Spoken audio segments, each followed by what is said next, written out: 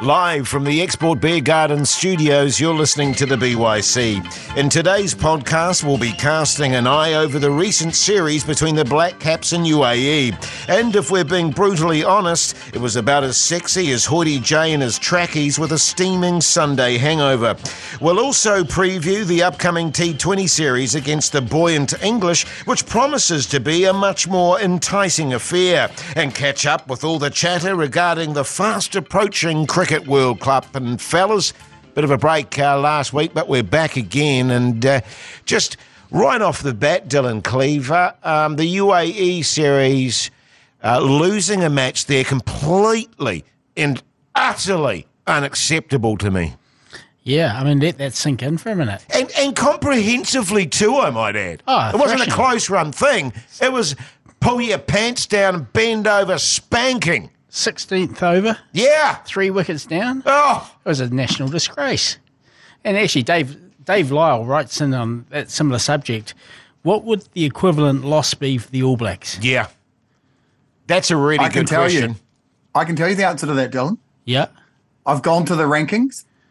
New Zealand is ranked, in cricket, New Zealand is ranked 3rd and the UAE are 16th.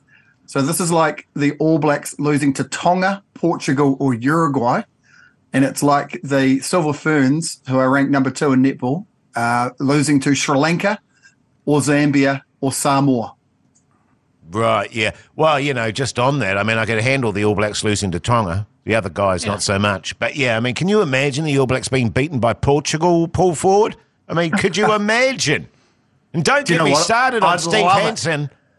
I'd love it. But, no,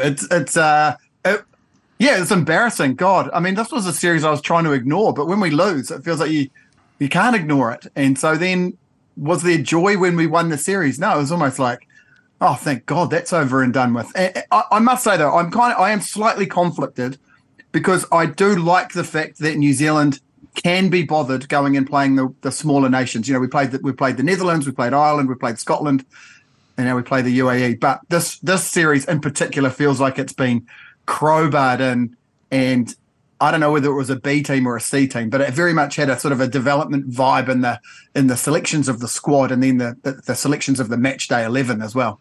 Yeah, look, I like you, Paul. I'm all for playing the lesser nations, if you want to put it like that. I think that's a great thing, but not if we lose. Yeah, what I'm saying. I'm all for beating the lesser nations. Yeah, giving them a hiding. But Dylan Cleaver, looking at this series, what do we get out of it? Absolutely nothing. It's weird. It was weird content creation for somebody's benefit. I just can't work out who. UAE players, obviously. Yes. I mean, it's tempting to say it's meaningless cricket, but it's not meaningless for those 11 fine men of the United Arab Emirates who pulled off that stunning victory. But it was played in front of, I think I tried to count, I think I got to 37 people in a stadium. And when you think that the ICC's based there, so they would have probably been ICC employees or stadium employees, it was played to no one. There was no atmosphere. The cricket was poor. And to Paul's point about it being a development kind of team, it just felt really weird watching Tim Southee play. Yes. Because it's like, hey, he's a good player. He should be there. He's doing what he's meant to be doing. Who are all these other roosters? And well, I mean, he did have that outstanding fifer. He did have a fifer. And in terms of looking what we got out of it, Paul Ford, Chapman, I suppose, player of the series. He got 129 off 96 balls or something. Yeah, sorry, Jason. Yeah, no, I was saying, well, he made hay while the sun wasn't. Well, I suppose it was shining, but yeah, and I've got to put this question to you, Paul Ford. When I look at a series like that, does it do more damage than good to the game?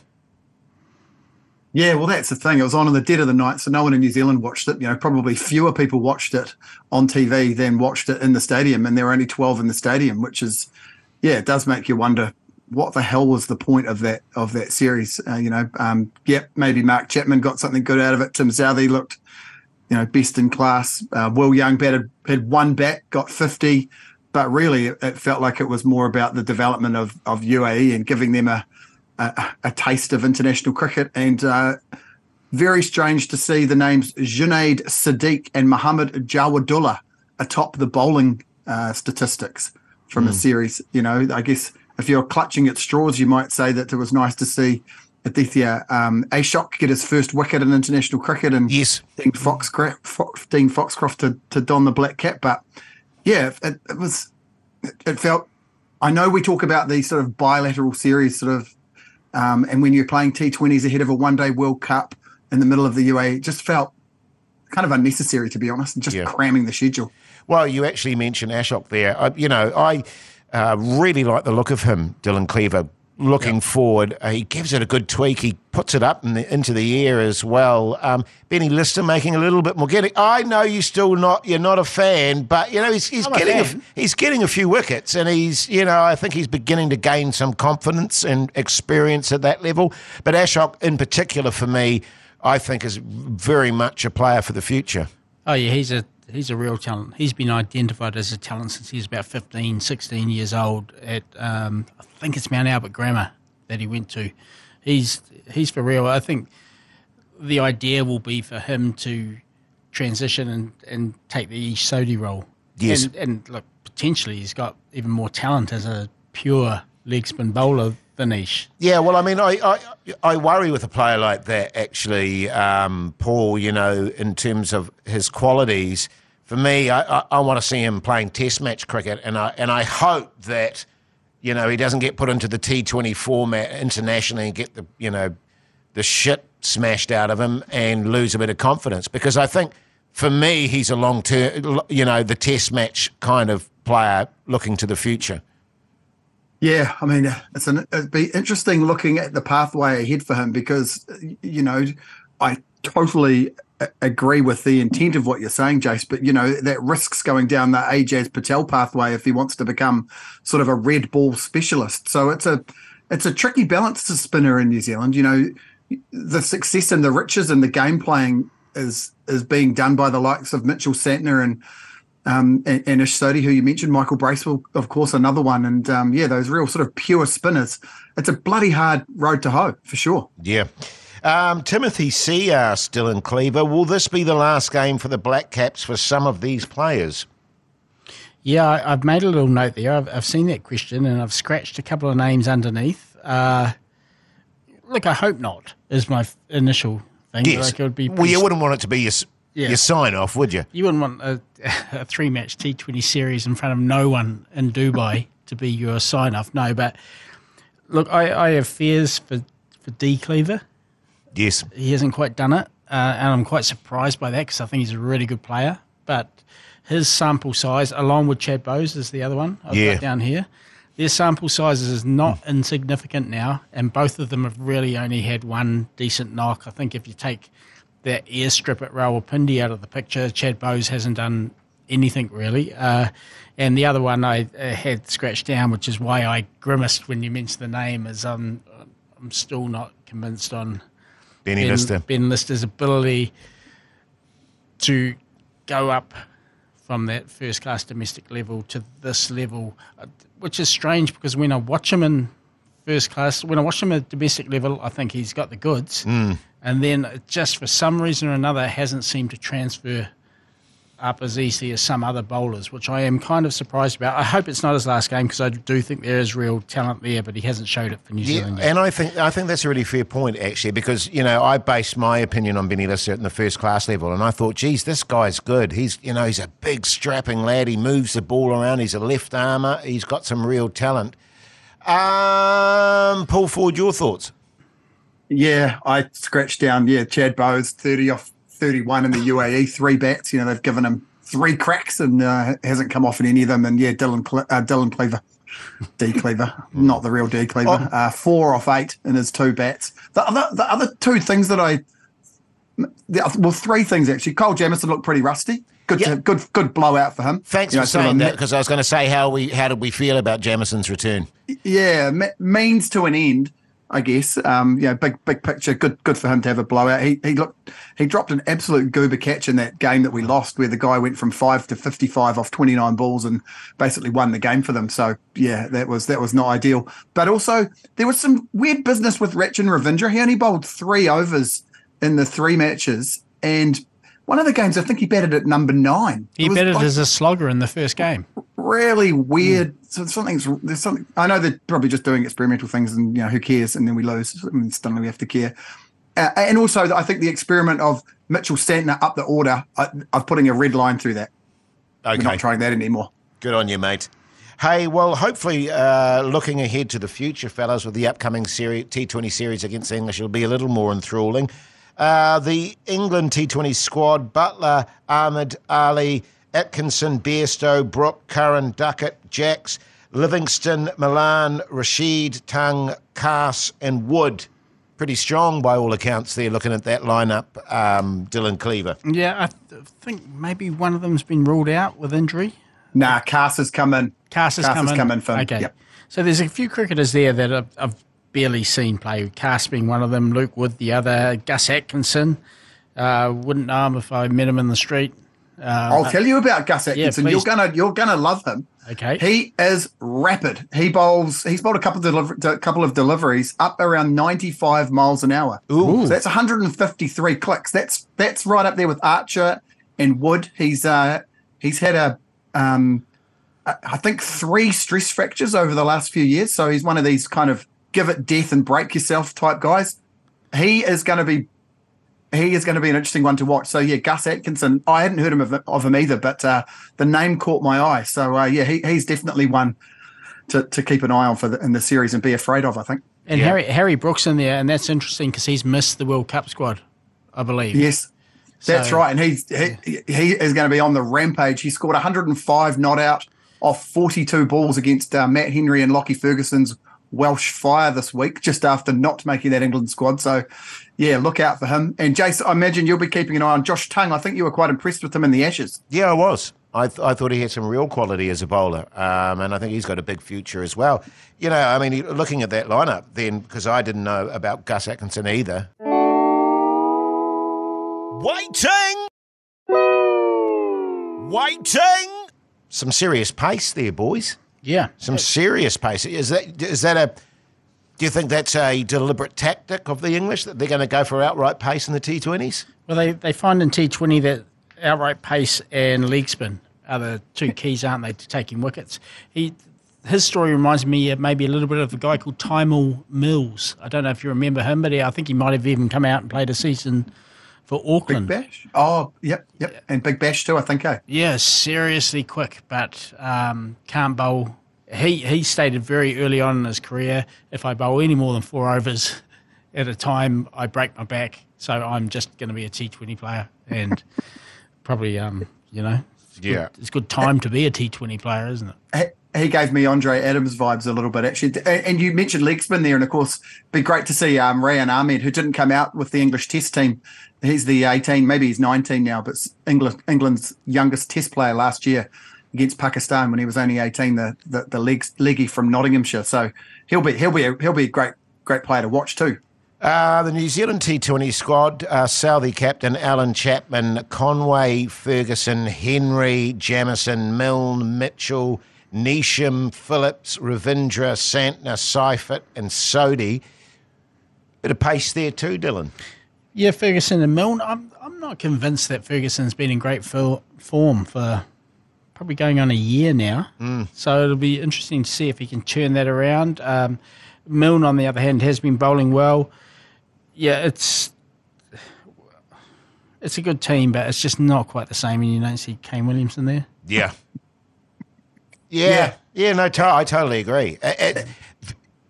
You kind of need Kane in there to make you go, yeah, okay, yeah, sweet, I'm happy with that side. Everyone else can just fit around him. But looking at the batting once again,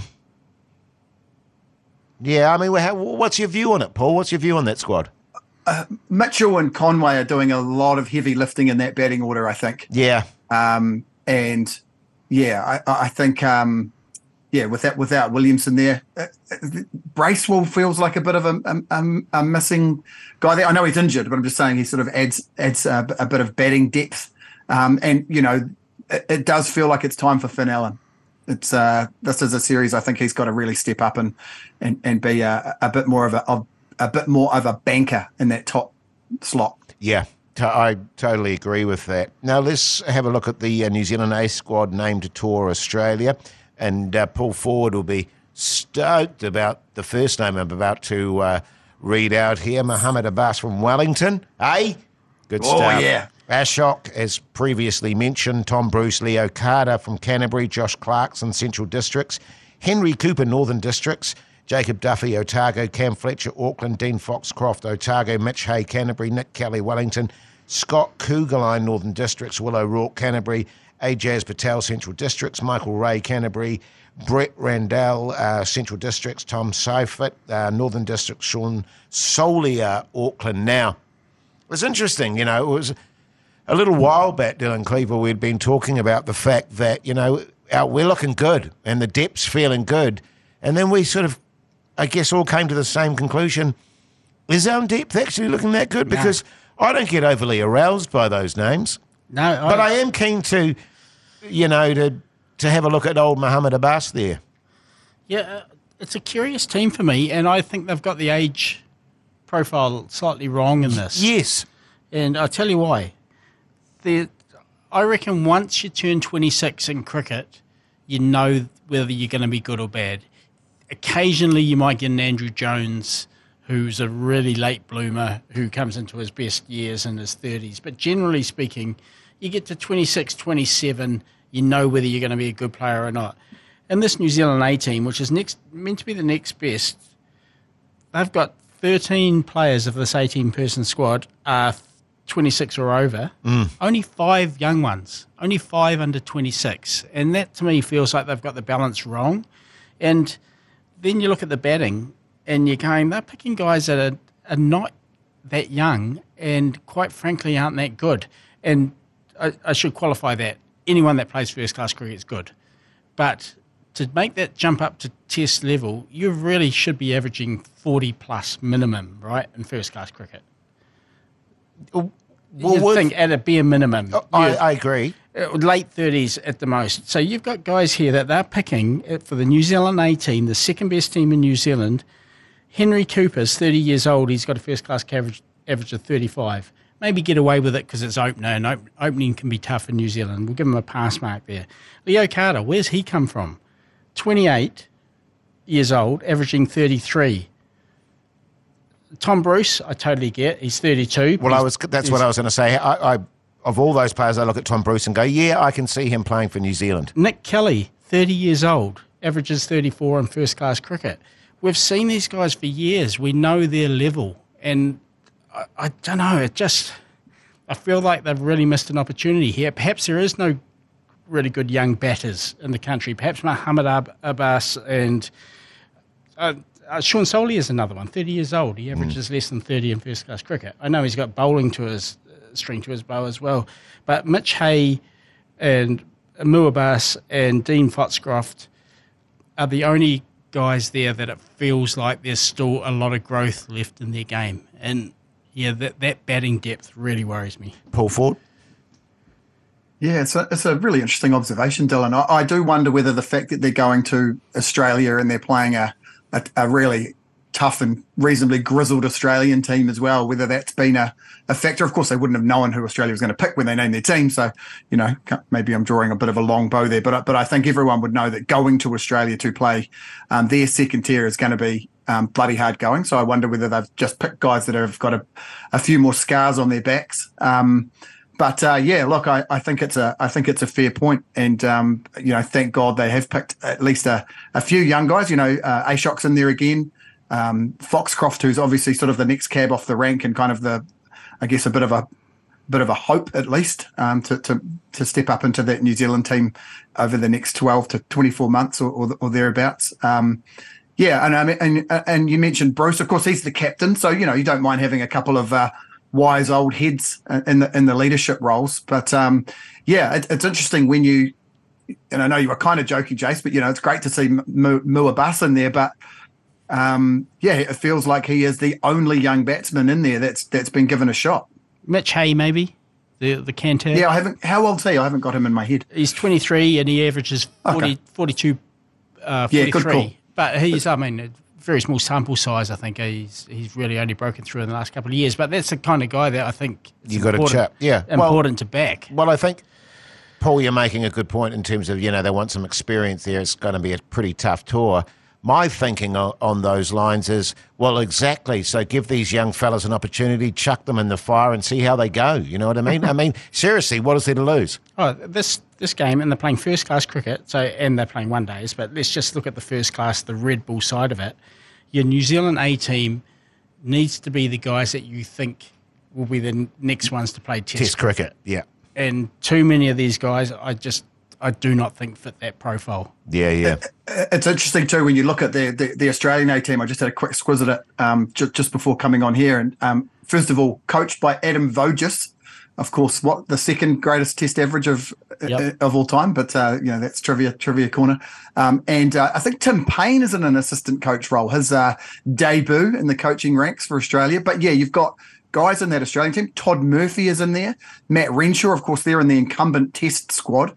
You've got Cameron Bancroft, Wes Agar. You've got Ben McDermott, Josh Philippe, Ashton Turner, Matt Short, who was the KFC Big Bash Player of the Year. There's a hell of a lot of experience in there as well. Just another one that caught my eye, just as I was casting my eye down there, is Mitchell Schwepson's in there, and of course Manus Labuschagne's in there as well. So, they are, when you talk about the next tier of cricketers for Australia, that is very much what they've gone for in their squad. Yeah. Well, this is interesting too, just going through this Black Caps coaching team. Mm. And that's like a rotation going on there as well. England T20s, August 30 to 5th of September, the coaching side there, Gary Stead, Ronke, Jurgensen and Bell. The England one-dayers, Stead, Jurgensen, Bell, James Foster / Stephen Fleming. Bangladesh one-dayers, Ronke, Jurgensen, Bell. Cricket World Cup, Stead, Ronke, Jurgensen, Foster. Bangladesh tests, Ronke, Saklan Mustak, and the bowling coach to be called. So Stead's getting a bit of time off there for the Bangladesh tests and the Bangladesh ODIs.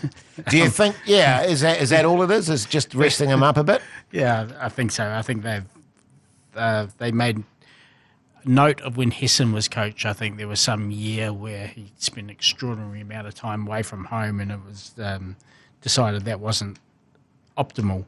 But the interesting thing for me is James Foster is going to the World Cup. And Stephen Fleming.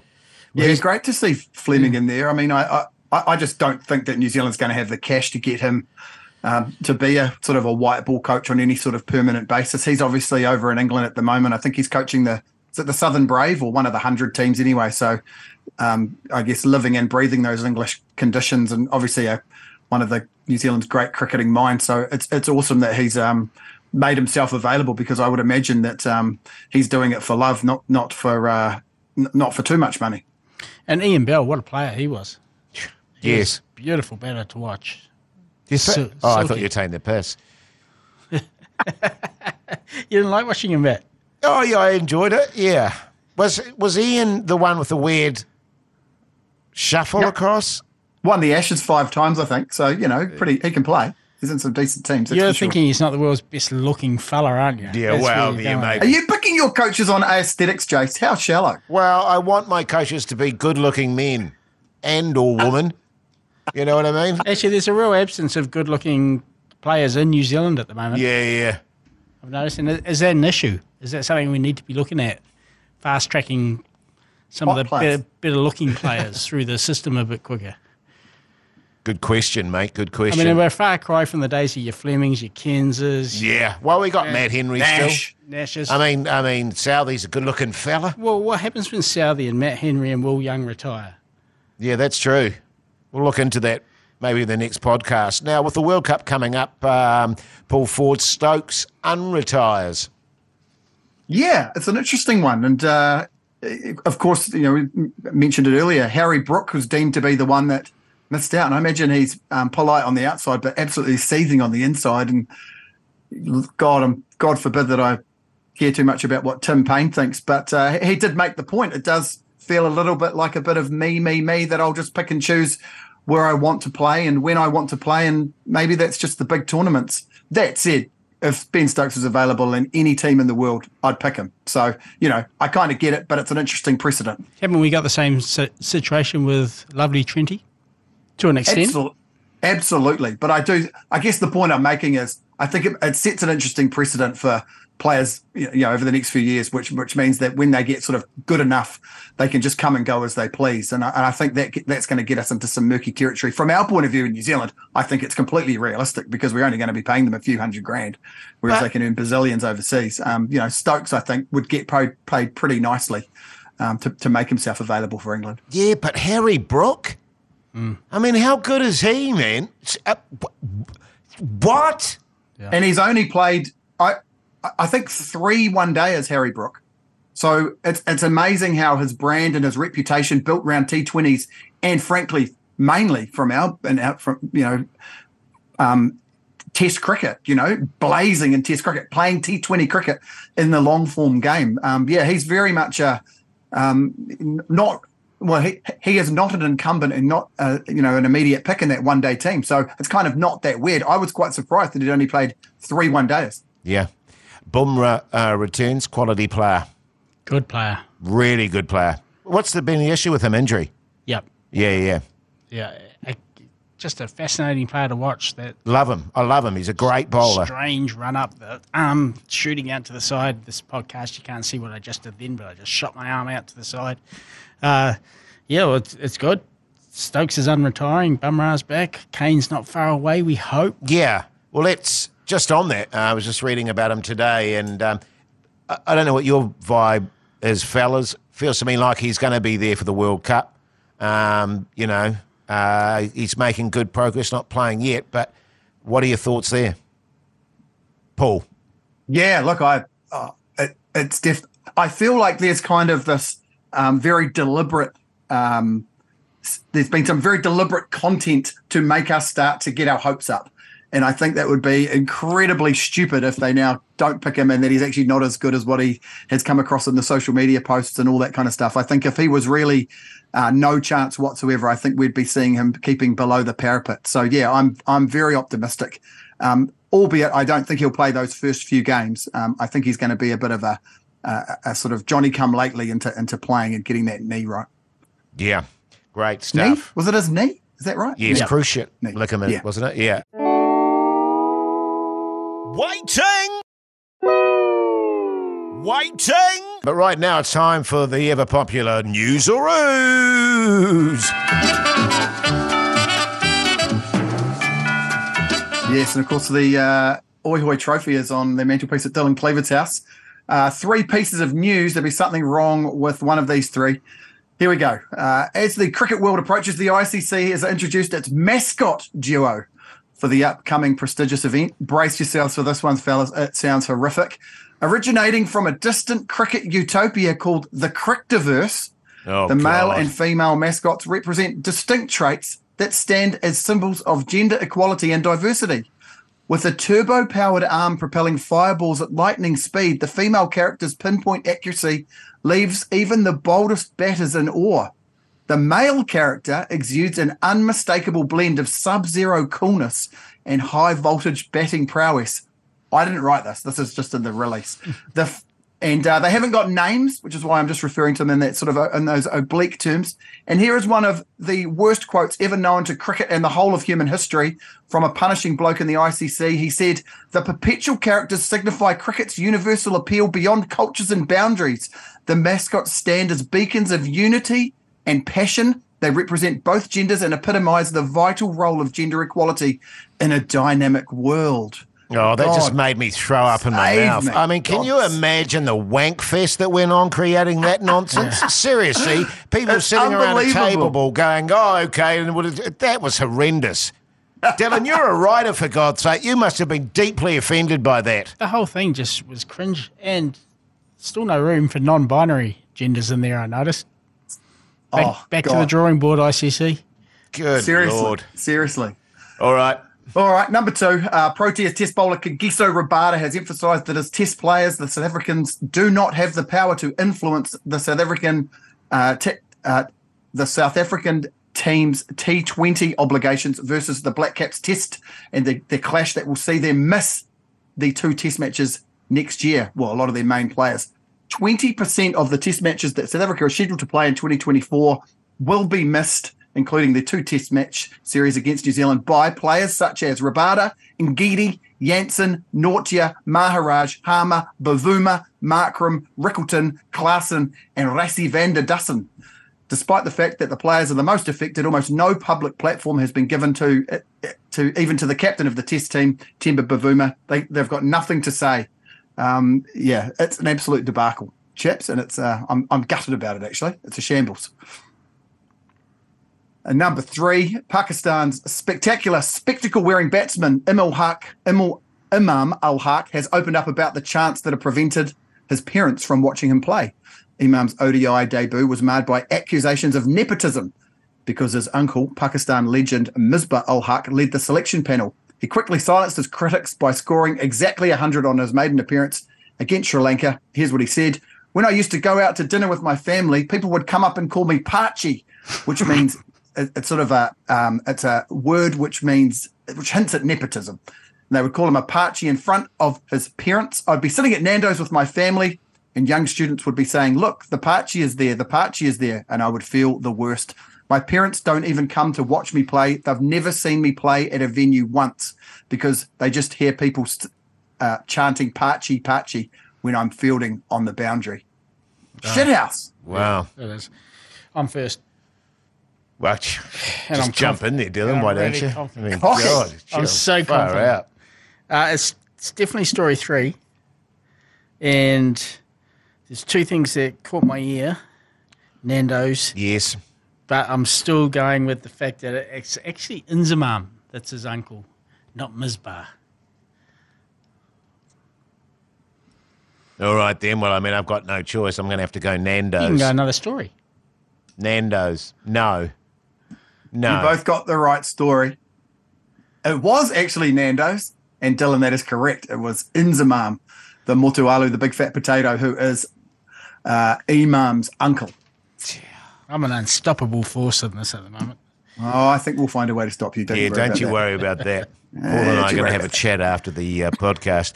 You want to stay on the call at the end, Jason? I've just got a couple of tips. Yeah, good stuff, mate. What's happening in Cricket Violence Corner? Paul Ford's Cricket Violence Corner.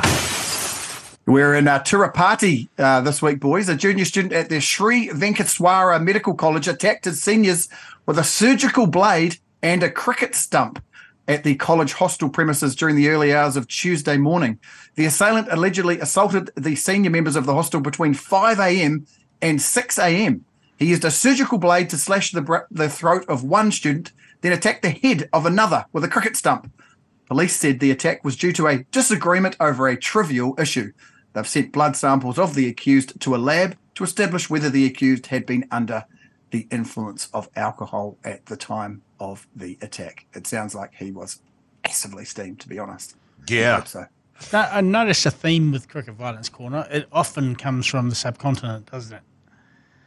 Yes, it does. I think they're just very much more diligent at reporting cricket-related news. Like, if it's got cricket in it, they're into it. And I imagine people click on it, you know? It's a bit like us with rugby. We'll click on anything. Totally.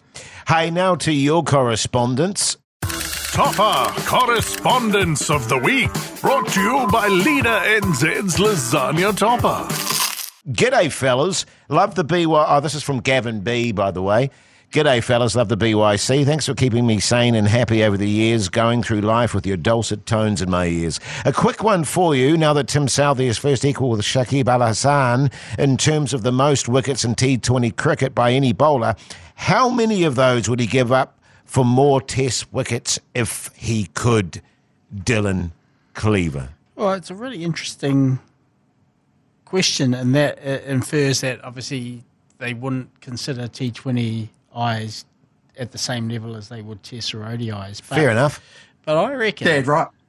I reckon that Tim Southee would be pretty happy with his 370 Test wickets. He's passed Daniel Luca Vittori. He's on his way. 61 more wickets to catch Sir Richard of Canterbury. That's probably 15 more tests he gets there.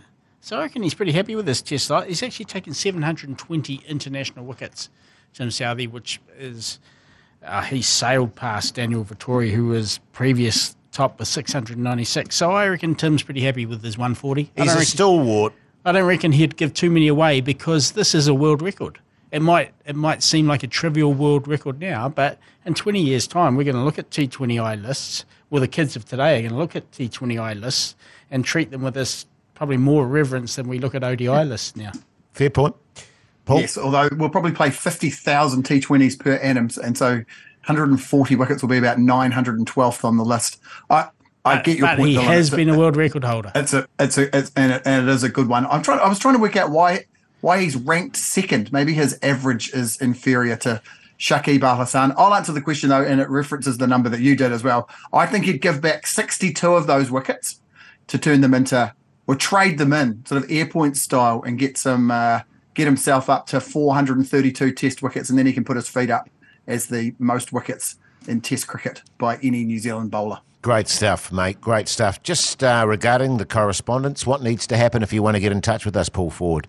Flick us an email to byc@beigebrigade.co.nz or slide into the DMs on Facebook or Instagram for the Beige Brigade or the Alternative Commentary Collective, and it'll find its way to us. Great stuff, we will talk about it very soon. Good on you, mate. Dylan Cleaver, what's going on the bounce? The bounce is gearing up for 2 back-to-back World Cups. Yes. Rugby cricket World busy Cup. Time for you, mate. It'll be a very busy time. Be burning the midnight oil. There will be a special offer for those free subscribers that are on the free plan. If they want to boost themselves up to the paid plan for the World Cups, get on dylancleaver.substack.com or just Google Dylan Cleaver and the bounce. Love to have you along for the ride. Good on you, mate. Hey, well, there you go. That brings us to the end of the podcast. Thanks for taking the time to listen. Tell all your mates about it, rate, and give us a review.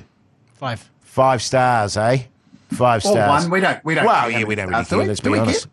We care. It fixes our algorithm. Don't even do 1 as a joke. Yeah, okay. 5, please. But until next time, we'll see you later.